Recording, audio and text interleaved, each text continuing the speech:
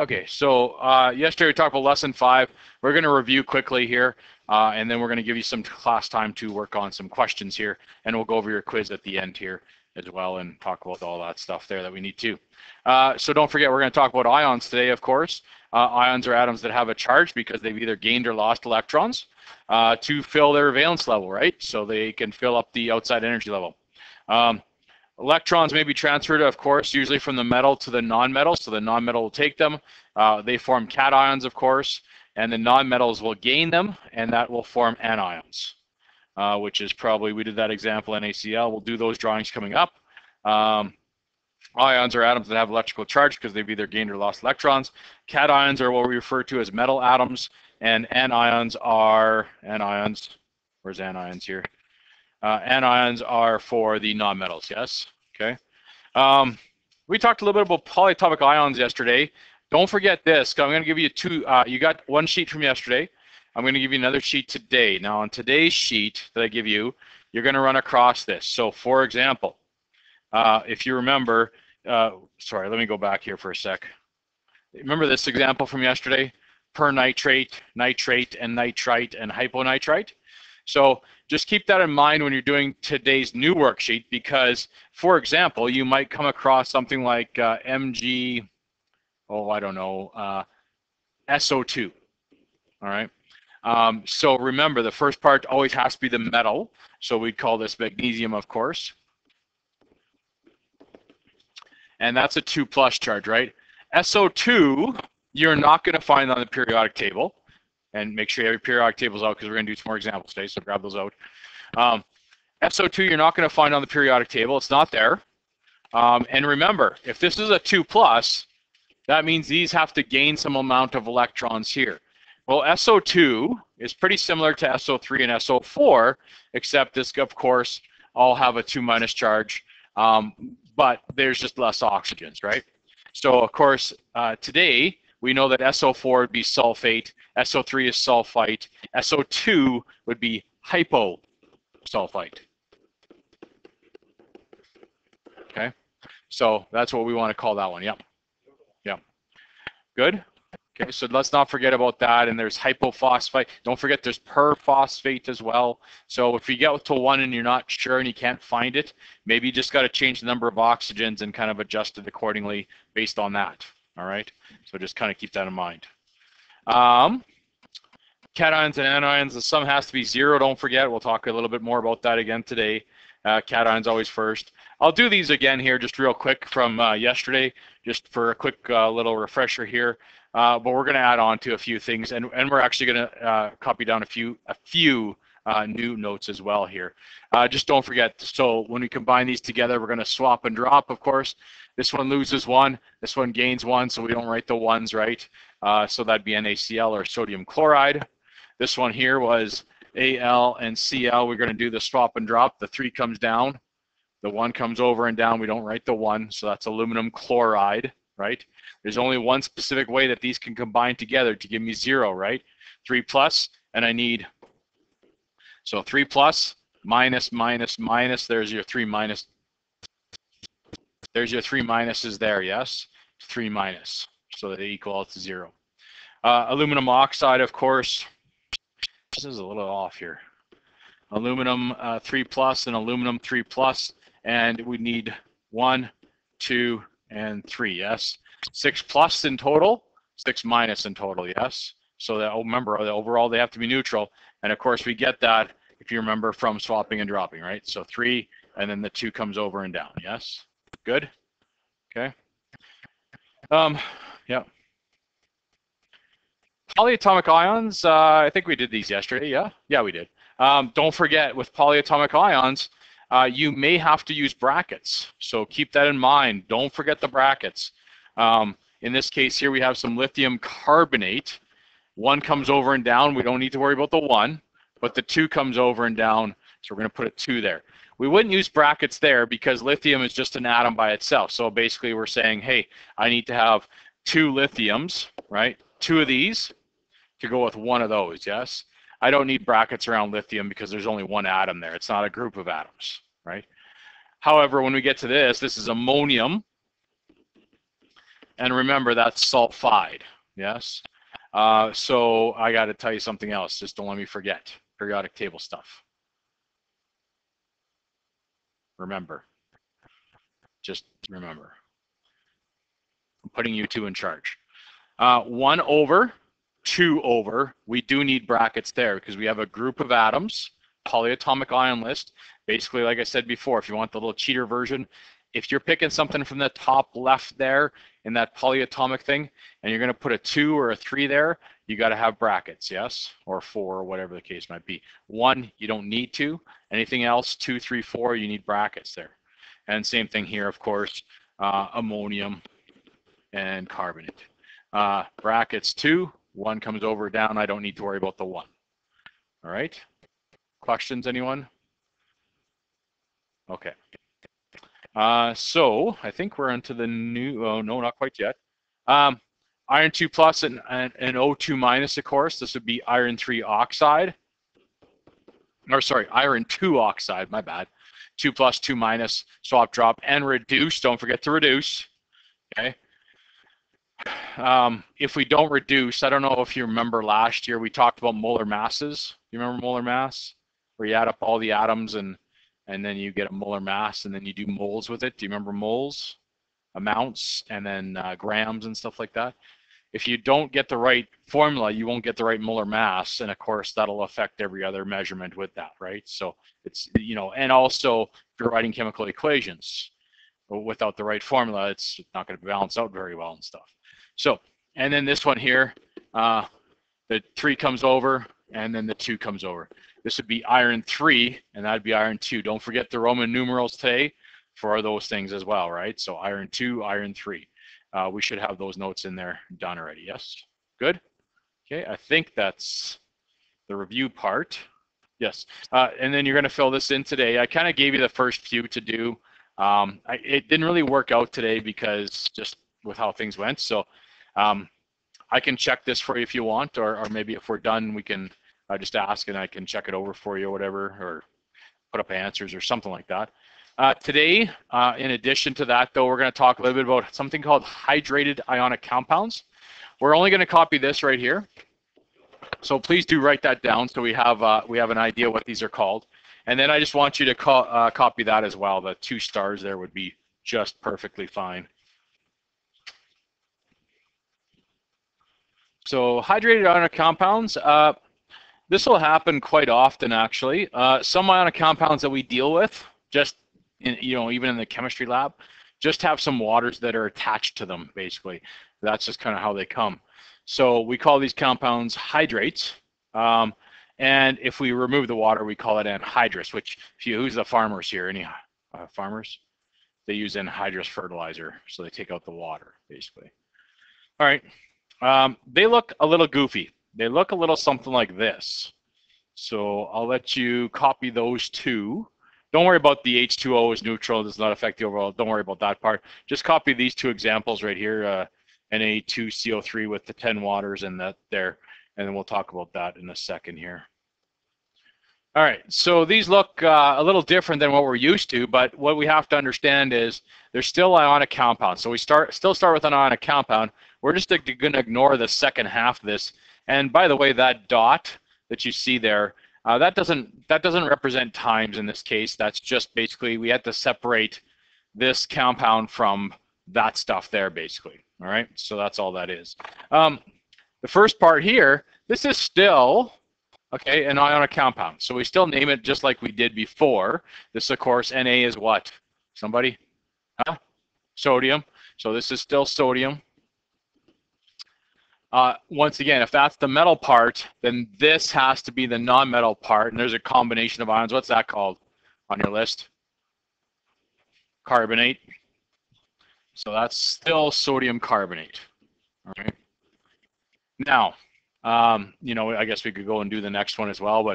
And again, where that comes from is sodium is a 1+, carbonate is a 2-, and they swapped and dropped, and that's how we got this compound there. Yes, sodium 1+, carbonate 2-. So that's how we kind of got that name there, sodium carbonate.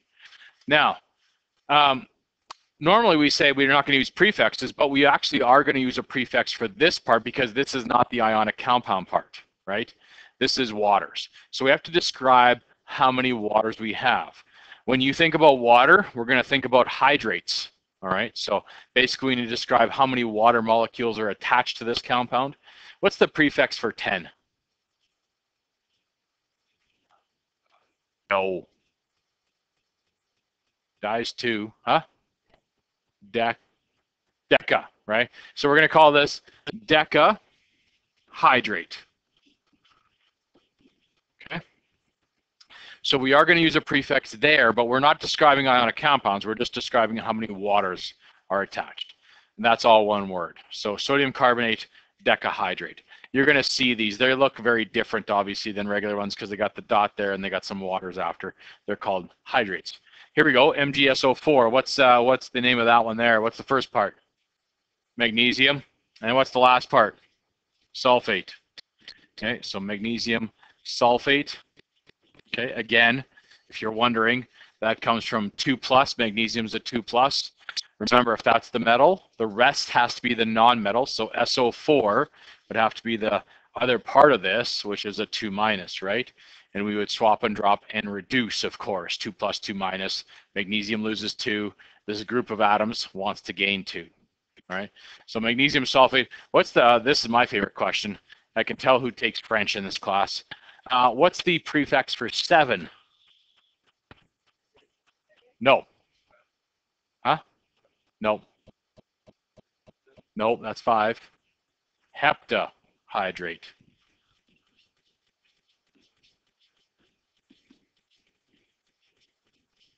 I also know French, just so you know. I know 2 things. Où est la bibliothèque? Où est la discothèque? Je m'appelle Monsieur Bachek. Comment ça va? Oh, I know 4. Merci. A2? Oh, 5. Okay. Look at me remembering French. I'm now tapped out. All right. Heptahydrates. If you need, I'm going to say this to you, and this is kind of a cop-out, but I apologize. But if you need to remember what the prefixes are, we're going to take them in the next lesson. So you could always go into Google Classroom and look there. It's mono, di, tri, tetra, penta, hexa, hepta, octa, nona, deca. And then 11, I don't know, but 12 is dodeca. But they're in that list there, or you can just Amazon them. Okay. Google, Alexa, Siri. Who's the other one? What's the other one? Is there another one? Google. Is there other? Okay. Frank. You can just call Frank. Anyway, magnesium sulfate heptahydrate. And again, like I said, those prefixes, just Google them for now, but we're going to take them probably tomorrow. So if you want to print off the notes or if you want to look at the prefixes, they're there for you. All right. Okay. Now we're just going to do a little bit more practice. So that's what hydrated ionic compounds look like. And they're pretty common.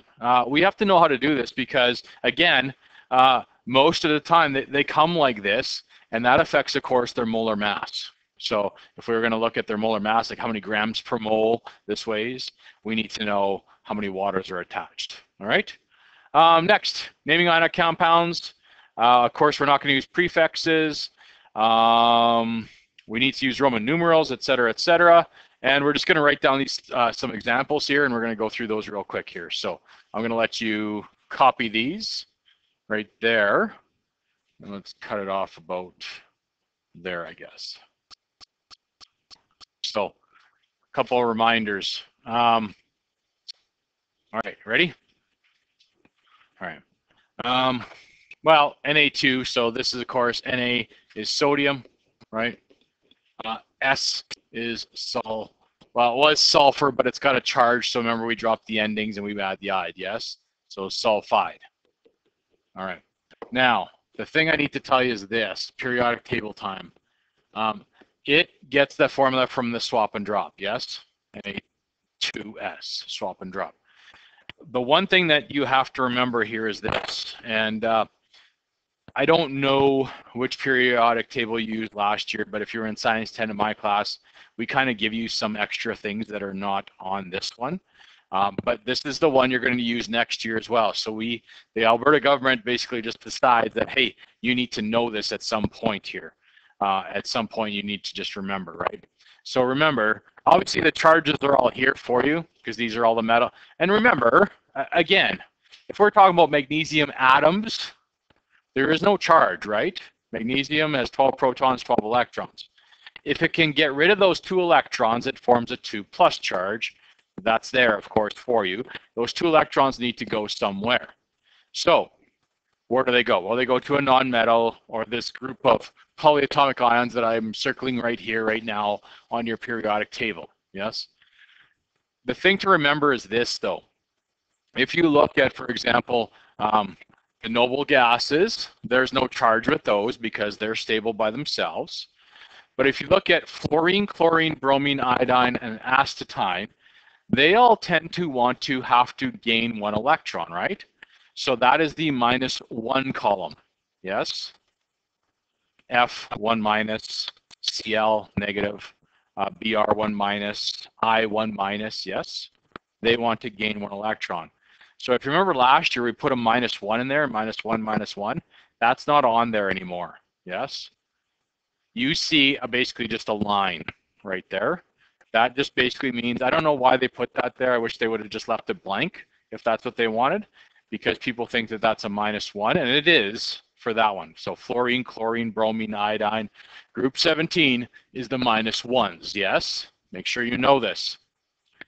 However, when we get to oxygen, sulfur, silurium, tellurium, they are too short. They have room to gain 2 electrons to become more stable. Oxygen has 6 valence electrons, yes? So it's got room for 2 more. So they form a 2- charge. That's the 2- column, yes? Last year we would have had 2-, 2-, 2-, 2-. This year they have a dash there. Basically, again, I wish they would have just left it blank. That doesn't mean it's a -1. What they did was they just took it off and put a dash. In other words, there should be something there, but it's your job to know that that's a 2-. S is a 2-, yes? O is a 2-, right? Nitrogen, that's right here. 1, 2, those 3 there. Nitrogen, phosphorus, arsenic, all will form -3 charges because, again, they have 5 valence electrons. There's room for 3 more to make the 8. So they'll gain 3 electrons, yes? So that is the -3 column, right? Carbon and silicone have 4 valence electrons. So the question becomes now, does carbon want to gain 4? Or would carbon lose 4 to become more stable? What do you think? Or is there another option?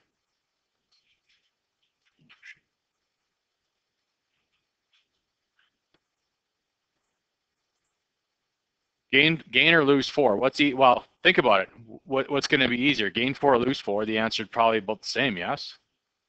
So carbon's not particularly great at forming ionic compounds because it either has to gain 4 or it has to lose 4. So it's really good at sharing, right? Lots of carbon types of bonds that we're going to talk about. Organic chemistry, which we'll not really talk about here, but organic chemistry is all about carbons in the center, basically. It's really good at sharing electrons, right? So that's a little different, right? But so usually we have 0, -1, -2, -3, yes? So make sure you know that. So that's how I know that S is a 2-, right? So that's sodium sulfide. This one here is calcium, and again, oxide. And again, you have to know that O is a 2- in this case. Swap, drop, and reduce, yes? 2+, 2-. Swap, drop, reduce. This one here, now again, you know, it's probably been a while, but when you find, if you're like, oh, what's Fe again? I don't really remember. It's iron, and most of you probably remember that. But look where iron is. It's in the middle. So right away, when I put down iron, you probably should put that down as well, because iron has more than one charge. Quite often they do in that 3 to 12 section, yes? All right. So 3 to 12, we want to make sure that we have, well, sorry, not make sure, I guess, but we want to double check to make sure if we have Roman numerals here, what are the two options? Now, you can do reverse swap and drop, is what some science teachers will tell you. This is a 1 here, yes, and that's a 1 there. So the 1 goes up here, and the 1 would go here. But of course, in this case here, that doesn't make sense because iron can't come in a 1 plus. And not only that, but nitrogen or nitride is not a 1 minus. In fact, we know that nitrogen or nitride has to be a 3 minus. So therefore, if I'm going to multiply that by 3, I have to multiply this by 3 to make a 3 plus. So this would be iron 3. The other option is, if you're not happy about that, I don't really like that, to be honest, but that's, some teachers will tell you that. I just like to, you know, write down your two options if you need to. When you swap and drop, which one's going to give you the right formula, right? That's ultimately what it comes down to. If I swap, drop, and reduce, which one gives me the right formula? Well, if I swap and drop 2 and 3, that's not going to look like this. If I swap, drop 3 and 3, that's 1 and 1. Yeah, that's the right one. So I need to use iron 3. Up to you. Doesn't matter, but you obviously need to name those right. There's no right or there's no like half marks because I like all of you. There's only right or wrong. All right. And then this one here looks a little complicated, but again, we're not trying to recreate stuff here. We're just trying to use our periodic table and the list of polyatomic ions to come up with a name. K is the first part. That's potassium. So we're going to write down potassium. And then if that takes up to there, the rest of that has to be the nonmetal. Well, there's a whole bunch of atoms there, so I probably wouldn't. I'd probably look in the top left in that polyatomic list and find HPO4, right? HPO4 turns out it's called hydrogen phosphate. It's there somewhere. You just got to look for it. It's probably, I want to say it's over by the phosphates, I think, isn't it? Top right?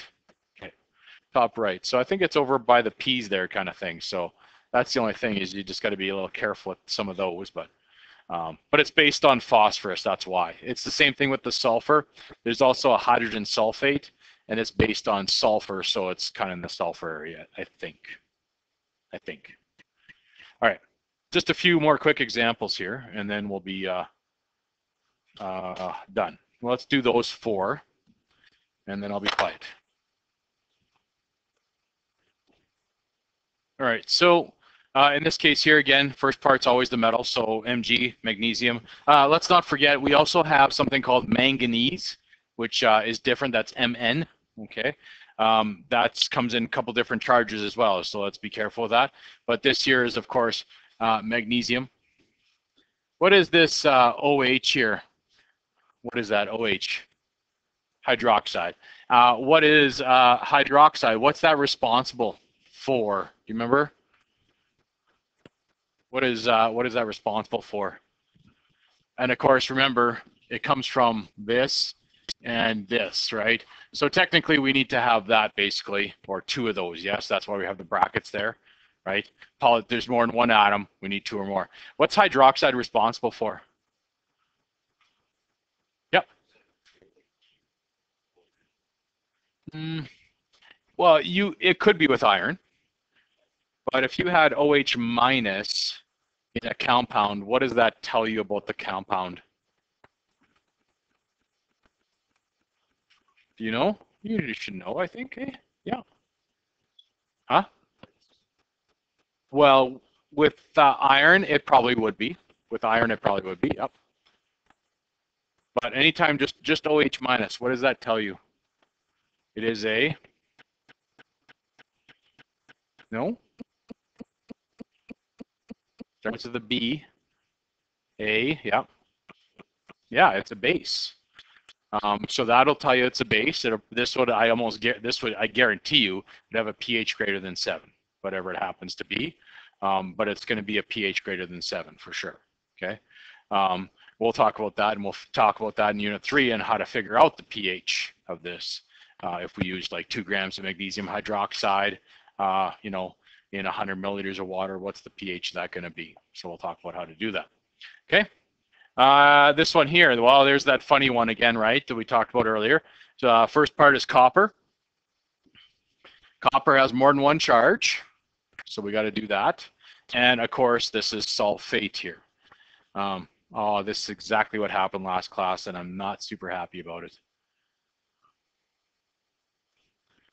Frick. Oh, where are we here? That's not it.